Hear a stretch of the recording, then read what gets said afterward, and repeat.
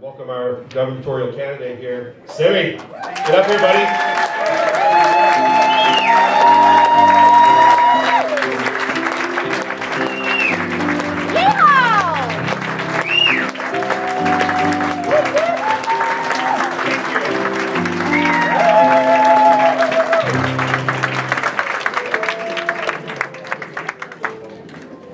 I still remember the words. So many of you know that I don't do speeches. I don't. I speak from the heart. Microphone? Yeah, get a little closer, Scott. Here, let me bring this baby in. And maybe I just need to bring the fire a little bit louder. There you go, yeah. Can you guys hear me okay? Yeah. All right, here we go. So I don't do speeches. I speak from the heart. I speak truth. And, you know, Scripture says love is truth and truth is love. So I'm going to give you some love tonight. And this is a Constitution Day dinner. So let's just start there. And then I'm going to give you an update on how we're doing in terms of the campaign. And the reason why, because Island County stepped up. From day one, Island County showed me love. I remember it. I remember when I did stand up. You showed me love. And you continued to stand by me. And thank you. And God bless you for that. Thank you for that. And I won't forget it ever. And when Tim asked, we moved some stuff around. Tim knows we did, because that's what we do. I remembered that you were there for me. I will always be there for you. And we're going to talk about what's happening with the Constitution. We the people. We the people of the United States, in order to form a more perfect union, establish justice, ensure domestic tranquility, provide for the common defense, promote the general welfare, and ensure the blessings of liberty to ourselves and our posterity, do ordain and establish this Constitution for the United States of America. That is why we are here. That is why we are here. And if you ever looked at the Constitution, big and bold, you cannot miss it. We the people. We the people. That in and of itself is talking about self-governance. Self-governance. Article 1, Section 1 of the Washington State Constitution speaks to that power is inherent in the people. And that governments derive their just powers from the governed, the consent of the governed. And government's responsibility is to protect and to maintain individual rights, that of its citizens. What is the commonality? It is we, the citizens, that have always held the power in the United States of America. This is what a constitutional republic is about. This is why we are different than any other nation. This is the essence of our nation's laws. We the people. And so when we talk about what's happening in America today, with all this division, all this racial discourse, that is not America. Has nothing to do with America. America is the nation of diversity, and don't be afraid of that word. Don't you dare. Look back at your history, our history. We came from all over the world to this beautiful place. All countries, all religions, all cultures came here. You remember that phrase, the melting pot? Yeah. That melting pot, all colors. And what did it result in? We have Black Americans. We have Asian Americans. We have Irish Americans. But what is the commonality in all those phrases? American! What is it? American! What is it? American! That is right. We are not ashamed of who we are. We shall not be ashamed of our heritage. We are American and we are Americans. We the people. And so when people talk about equity, don't be afraid of that word. Martin Luther King Jr. fought for and died for the soul of America. The soul of America. But what he fought for, what he talked about, that is forgotten. He said that the Declaration of Independence, we hold these truths to be self-evident, that all men are created equal, endowed by their Creator to certain unalienable rights, which among these are life, liberty, and the pursuit of happiness. But he referred to the Declaration of the Constitution as magnificent documents.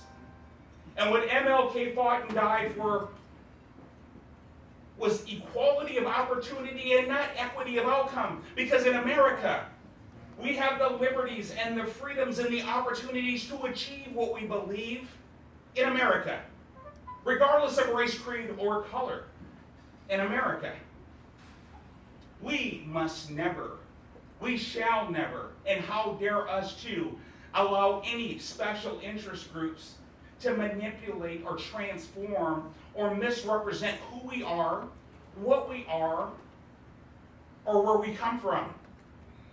You see, when you're born here, whether by birth, naturalized, however you become a citizen, that piece of paper makes you a shareholder in this beautiful nation.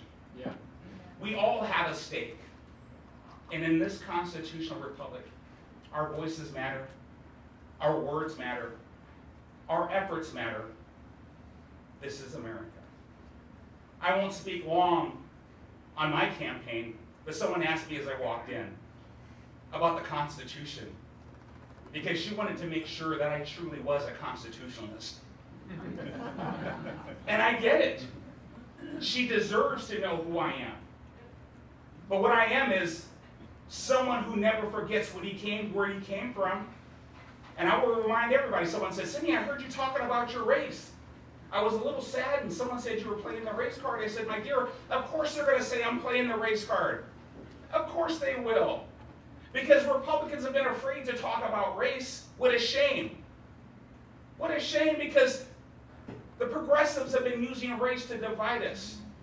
I am unafraid to use race to unite us, to remind people of who we are. It was the Republican Party that was the party of abolition, the party that ended slavery, the party of civil rights, the party of women's rights. And today, in the 21st century, we are the party of parents' rights.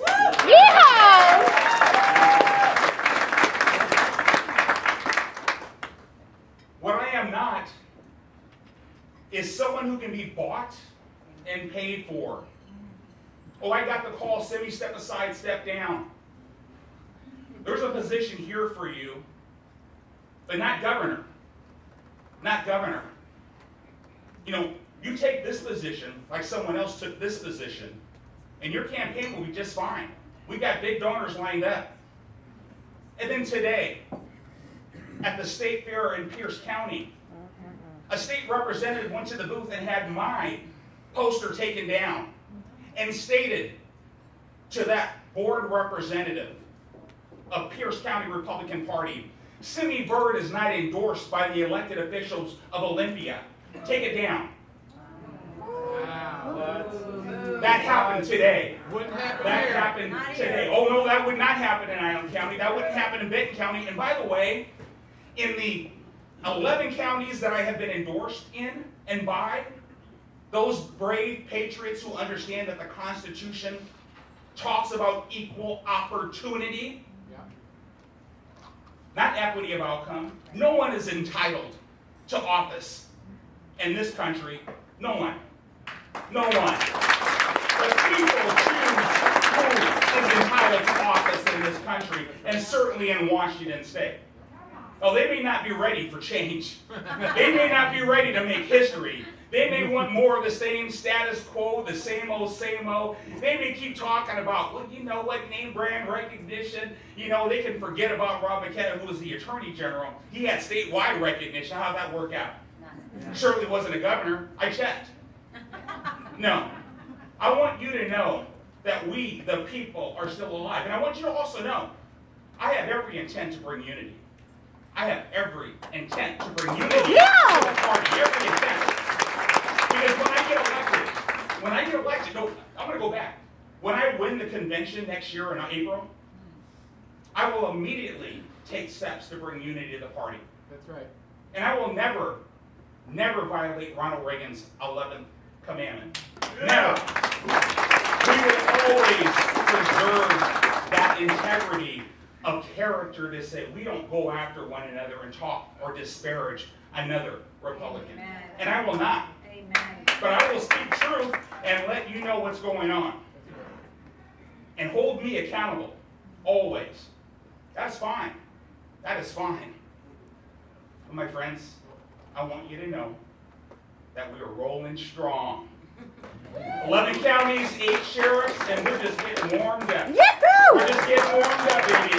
I'm working 6 and 7 days a week. I'm all over the entire state. You can talk about King County all you want to. In my last few minutes, I want you to know this. They said Semi Bird couldn't get elected on the west side because they thought I was from the east side. The kid from the ghetto of East Oakland moved here when he was 7 years old to Seattle, Washington. Raised in Seattle, Washington. Dropped out of high school in Seattle, Washington. Oh, yes. Oh, yes. Oh, yes. No. Well, I'm finishing up my PhD now. I got a bachelor's degree summa cum laude. I got a master's degree from Villanova. I mean, I correct it because this is America. Never give up on a child or a citizen. We're just getting warmed up. That's right. This is called meritocracy. Warmed up, baby. And so in Seattle, we were the first campaign to ever be invited to the Juneteenth in King County. We were the first Republican gubernatorial candidate to ever, forget that, the first Republican candidate of any sort to ever participate in the oldest, the largest, the most prestigious Black American celebration in Seattle, Washington called the Moja Fest. We were the only one, and we were there representing. And I want you to know those big 4x8 signs on both sides of the 4x4 truck toting a very large American flag. America. I didn't cover up Republican. And when we march down that street, right? March down that street, people's hands were going up in the air. It's about time! It's about time! And so let me end with this. It's about time that we, the people, PCOs, captains, and our executive board of Island County, you started it. Let's finish it. We got work to do with many more counties that are going to be coming on board between now and convention. Let's finish it, because in 2024, brothers and sisters, my fellow Americans, we are going to give Olympia the bird. God bless you, and God bless you.